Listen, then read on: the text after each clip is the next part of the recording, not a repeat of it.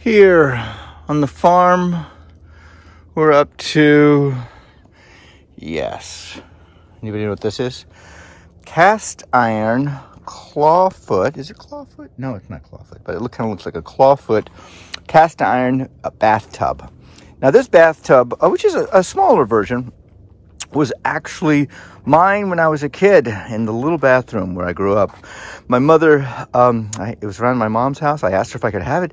She said yes. Now what I've turned this into is, if you look inside, and I just cleaned it. If you look inside, you can actually see a couple of koi. I've got one called Ducky. I've got one called Helmet Head, the yellow one right there. The yellow top is Ducky. I'm sorry, Helmet Head, Ducky, Bella, and Svengali. Svengali is the goldfish. Now, here's how I've got this set up. It's a cast iron tub, and it's solar powered because right here I've got a nice 12 volt solar panel, and I got it off of a pump. And underneath it, let's see if we can get underneath it. I don't know if we can. Yeah, I'm gonna turn this right here. Underneath it, right there, I have a battery.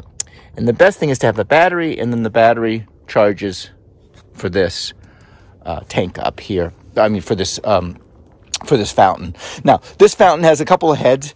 It's got this one, which is kind of like you can't see it now because the sun is not doing that well.